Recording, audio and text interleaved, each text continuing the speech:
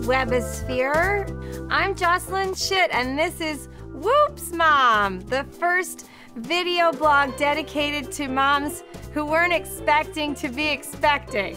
When Roland and I had met, we were pretty strapped for cash. And back then, a diaper was probably just an Aerosmith t-shirt and a safety pin or two.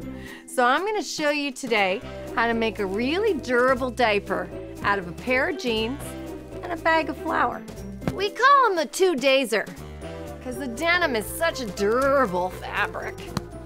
You just take it like that, you wrap it around the baby, and you're gonna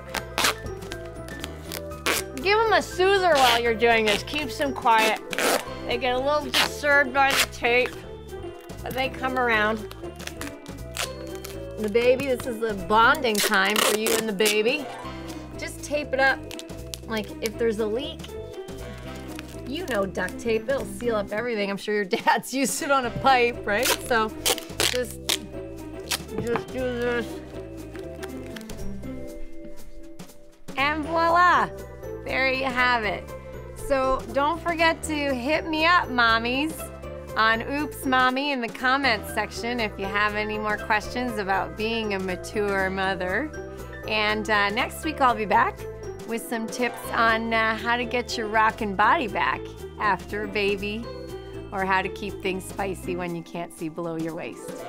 Okay, see you next week. Bye-bye now.